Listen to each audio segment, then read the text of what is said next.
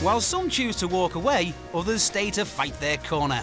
After seeing his team lose a crucial relegation battle, the usually jovial Big Ron Atkinson was interviewed by Sky's Andy Gray and Richard Keys. Big Ron, bit chippy, bit smart, overly clever I thought for a team that had just been beaten and in big trouble. Ron, you said before the game you would get out of it what you deserved. You've got nothing. I just kept chipping away. Where now for yourself and Coventry? Well, I don't think anybody would have to think that we deserve something from the game. And then again Richard interrupts and says, hold on a minute, Ron. Sorry to interrupt you, I'm sitting next to Andy, Ron, who disagrees with you. Andy says, and I've gone, me? He felt you deserved to get nothing out of it tonight.